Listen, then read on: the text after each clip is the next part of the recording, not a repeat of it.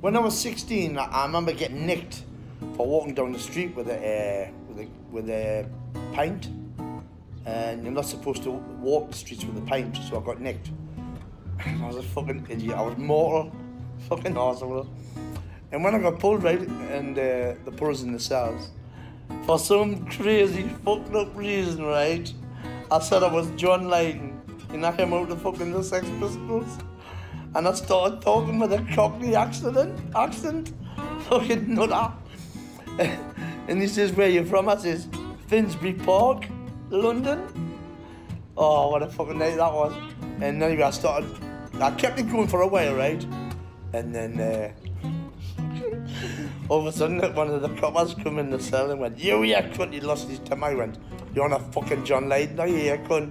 I says, "No, I'm from private, I'm 16. He says, "We better get you more than that." True story.